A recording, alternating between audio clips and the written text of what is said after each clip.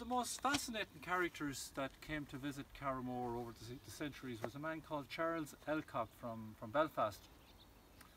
He was here in the 1880s and his quest was mythology.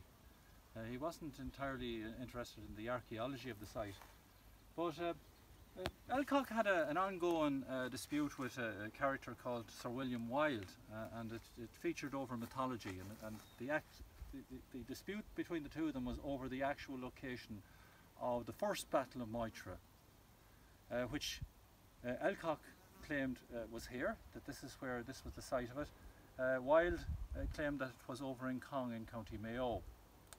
Now, Elcock came here and he did something quite special, something that other visitors and other academics and learned men hadn't done in the past. Elcock actually spoke to the local people here. He interrogated them about the site here, and in particular this structure here. And that was quite important to archaeologists of today, because this particular structure is a reconstructed structure. It was reconstructed about 20 years ago.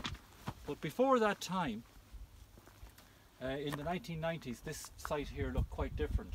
At that time, there was only a partial cairn remaining, and you couldn't see the entire burial chamber. You could only just see the upper roof slab. Elcock was quite fascinated by this particular tomb here, and he asked the local people about it and the history of it, the most recent history of it. Now, in the 1880s, it was still fresh in the memories of the people who lived here as to what had happened in the previous centuries, and the local people told Elcock that at one time there was a large cairn here, but that people came here and took stone away from the tomb to build roads. Now, we estimate that that must have happened sometime in the late 17th century or the early 18th century. So stone was taken away, maybe used for construction of the nearby road, the Carrowmore to Ballysadare road, which runs to the east of us here.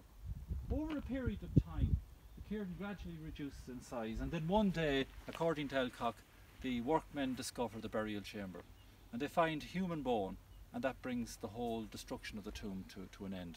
The local people will have nothing further to do with it.